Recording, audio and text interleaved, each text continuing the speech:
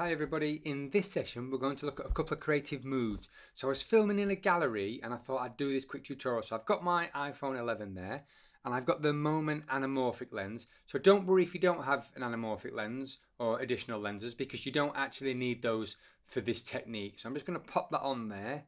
Oh, excuse me, just put my big hand in the way. So pop that on there, there we go. I'm just going to take the cap off and give that a little bit of a clean because it's quite dusty.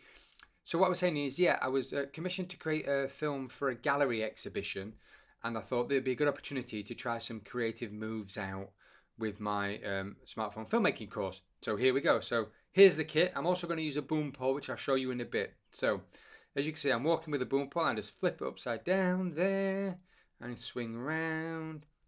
It's almost like a martial arts movie, this. So just have a look. So I've got it on a boom pole. Any pole will do.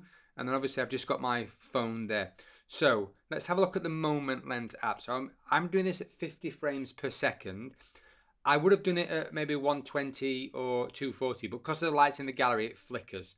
So as you can see, I'm just moving it round, spinning it round. And there we go. Let's have a look at the final results. And it's just, there we go, spin. And we see our hope sign. And here we go, one moment, and spin. Round, and there we go.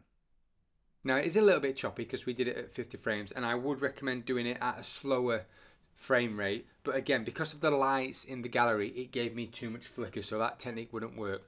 But as a technique, I think it's great for using different cutaways or transitions in there. Guys, enjoy it, have fun with it, and let me know how you get on.